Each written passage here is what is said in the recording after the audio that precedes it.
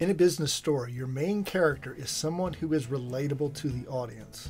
The way you show that relatability is to demonstrate how they live their everyday lives.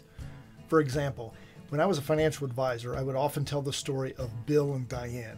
They were two hardworking individuals, they had good income, and they wanted to care for their families. For example, they wanted to make sure their daughters went to good colleges and that they could retire and never be a burden on their kids. As a speaking coach, I talk about my client Patti, who wanted to give a successful presentation for her foundation.